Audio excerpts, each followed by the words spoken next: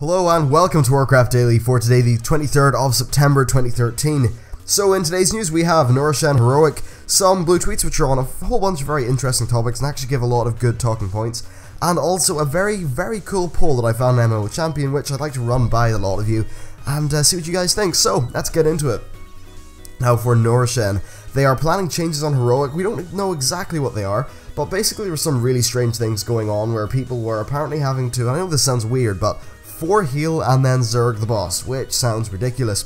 Now there was a whole bunch of changes through this fight on the PTR, and one of them was there's like this nerf thing you started off with at the start that was greater than just the DPS loss from being corrupted, but apparently they like took that back.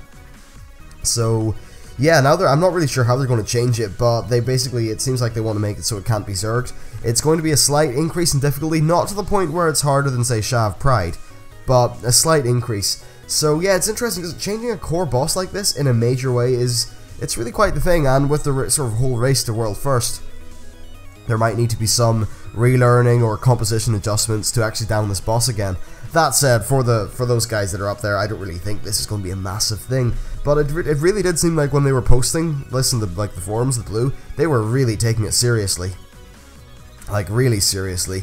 So yeah, it does seem to be quite the thing. Now the next sort of thing is blue tweets, and they are covering the item squish, raid finder, PvP, and some other stuff. So let's get into it. Now the item squish, pretty much they said that everything is going to feel the same, but with smaller numbers. Now someone was asking them if it, saying that it didn't really make sense to squish the numbers if we were still going to be jumping, say, 30 item levels per content patch.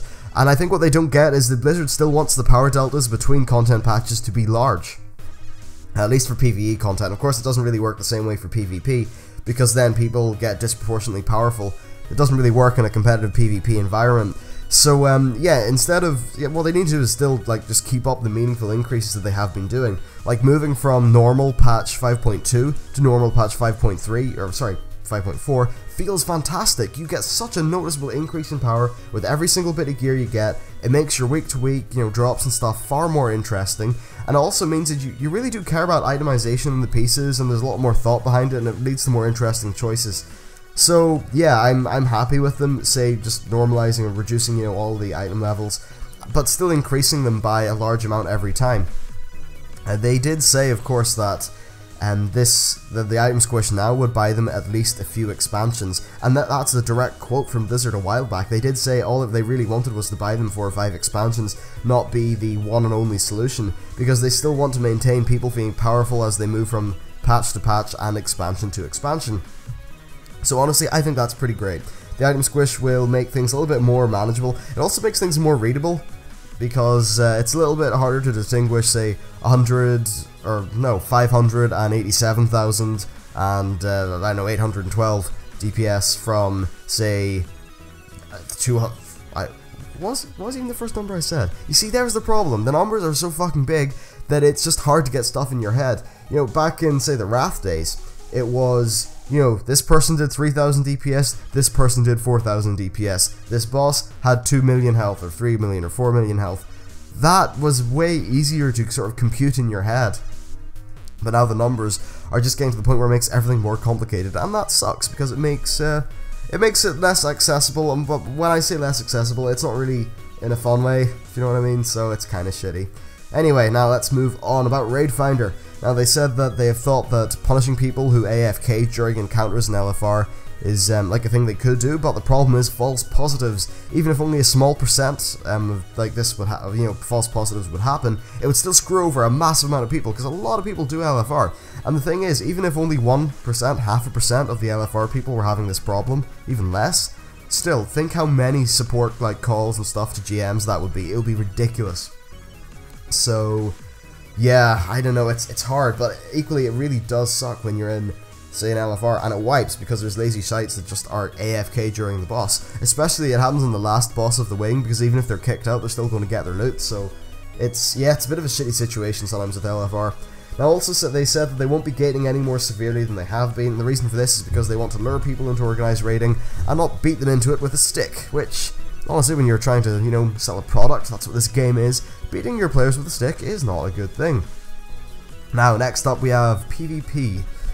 So yes, this is about bloody coins. Now, the bloody coins only drop from killing blows, and the reason they did this is so that it's not feasible to make a large raid to kill people on the Timeless Isle, since members of that raid would only just be competing for killing blows. But I think just this sort of sparks off a bit more discussion on just the whole bloody coin and PvP aspect of the Timeless Isles. I think on a PvP server, the Isle just wouldn't be fun. It's just too, there's too many people of different factions in the same place. I know it's a PvP server and people sign up for that, but I just think the density is way too high, and people are probably not having a great deal of fun. You kind of need to band together to survive, but then if you band together, you're kind of getting screwed over for killing blows with your bloody coins, so I don't know, I think it's a bit of a weird situation with content like that and PvP areas. Like, the majority of the QQ I've seen about the Timeless Isle has been from the perspective of people on PvP servers. So there you go, now let's talk about some miscellaneous stuff. And yes, good old Shaohao. So it's meant to be a long-term thing that pays off. Pays off well in the end, the payoff being that mount. Now, personally, I'm cool with this. See, I'd rather chip away at it over time, and then in 2 months, have something that I really feel like I've accomplished and earned. And I think one of the problems at the minute is they've really trained players for instant gratification. Like the way that if you don't get loot, you get a loot bag, you also have a bonus roll. There's lots of instantaneous things, which is great. I'm going to say that's good, but in a lot of ways anyway. But it does sort of encourage people to be a bit impatient. So yeah, some people's reaction to this content has just been to grind it to death and burn themselves out, rather than just say, well, I'll do this over 3 months. I think, it's just about trading players, and I think Blizzard did say that they're trying to train players a little bit out of the instant gratification, OMG grind kind of sort of scenario that they've got a lot of people into, and the Timeless Isles is definitely a step towards that. Now next, a pull. So I was browsing through all the different sites and blue trackers and things doing today's show, and I found a really cool pull in MO Champion. Now it's not massive in terms of the sample size, but the data is kind of skewed towards the people who regularly visit WoW news sites, so that's, the more hardcore players, I suppose. Now the question was, which of the PvP zones were people's favourite? And I think the results are pretty guessable. So most people said Timeless Isles, then 5.2, then 5.1, then 5.0, and 5.3 at the back. Now I think that 5.3's location, it's not really a comment on the quality of 5.3, it's more on the quantity. There's not, I think that was really good content, but there just wasn't enough of it for it really to be called a favourite. So yeah, it's interesting. I think 5.0 definitely deserves the place at the bottom because I think it was awful. I didn't really play. Well, I played at the tail end of that patch of the 5.0, 5.1 cycle, which was okay, but Jesus Christ, even moving into the game at that stage, not only did I have all the 5.0 rep, but I had the 5.1 rep as well, which was ridiculous. So yeah, my question to you guys is, leave in the comments what do you think in what order of Timeless Isles, 5.3, 5.2, 5.1, and 5.0. Rank them in order from best to worst. I'd be interested to know what you think. And with that, I'm going to end the show. Thank you for watching, hope you enjoyed it, and I'll see you next time.